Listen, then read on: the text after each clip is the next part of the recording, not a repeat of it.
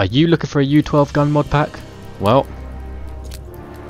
look no further, because here it is.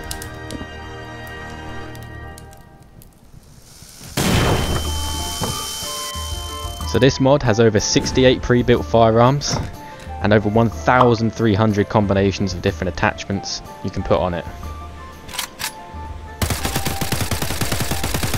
Okay, so first things first, we scroll down below clothing and we can find Ghetto's firearm tools. In this section here we have the firearm pre-builds. They don't look built in the image, but once you spawn it in, it'll take a few seconds and then all the parts come together. Even the clip comes in weirdly, I don't know why, but rack it, shoot it. And that's all the pre-builds in there for every single gun. In tools we have a vice, which we'll come back to later. We've got speed loaders, misc firearms, so we got tasers, non-lethals. And then we can go into his magazine section, you got your pistol section, revolver section, blah blah blah, and it carries on. So you can pick whichever gun you want. And then we got some grenades down here as well, flashbangs. Oh my god, I'm turning my head right now. There we go, we're back to normal. Oops. Why did they put the spawn book here? They really need to move that spawn book. Warp Frog, if you're watching this, move the spawn book, it's in a terrible location, you know this.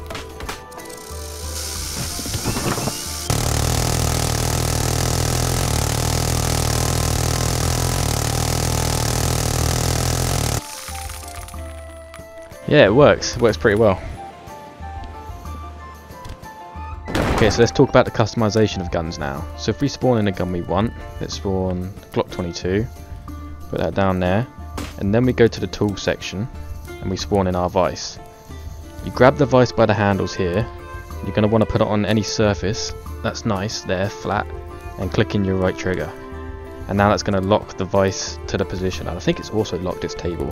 That's quite a good thing he's put in there, because if that didn't, that table would go crazy. And once you have your vice locked down, just come over to it, place the gun you want to work on inside it. And now you can see all this stuff here, so we can pick whatever we want. If we go down to tactical, can we get suppressor in there? We can get a pretty sophisticated suppressor, and you can see straight away it's come straight onto the end there. Oh wait, laser sight. Okay, so now when you're done with your gun, and there you go, there's our finished gun.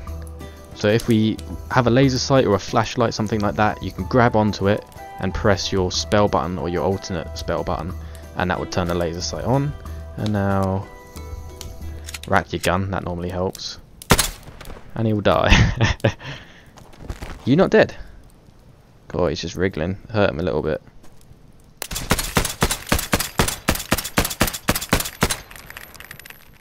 Yeah, it's a lot of fun. And so with the same keys as the flashlight and laser sight, you can also switch over sights like this, so you can see short or long range.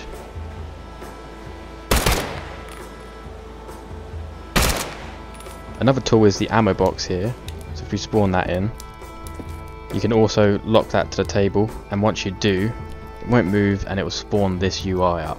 Okay, so the main use for this bad boy here is if I empty this mag,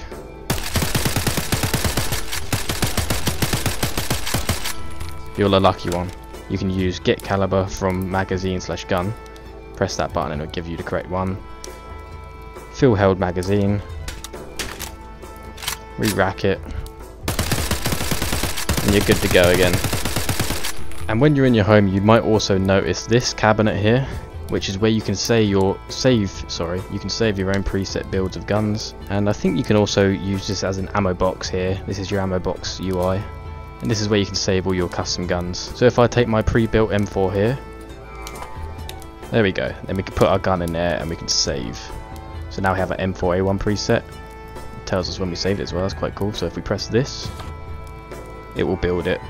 And if I throw that away, do another one, it will build it again. So you can keep getting your same exact build out if you really like a particular build. This is a nice little tool as well. If you spawn in a tablet, oop. Why is he gripping it like that? There we go. You've got cheats, infinite ammo, ignore magazine type. That means you can just ignore caliber and magazine type. You can just put in anything you want then. This magazine here. And it actually goes in, which is pretty funny.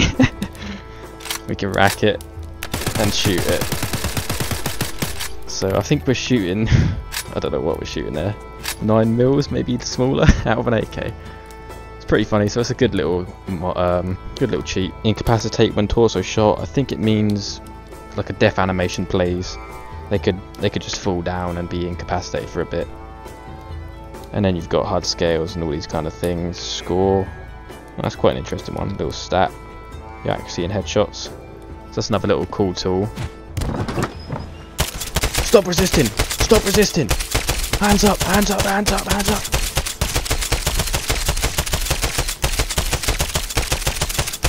Oh yeah, I've got infinite ammo on.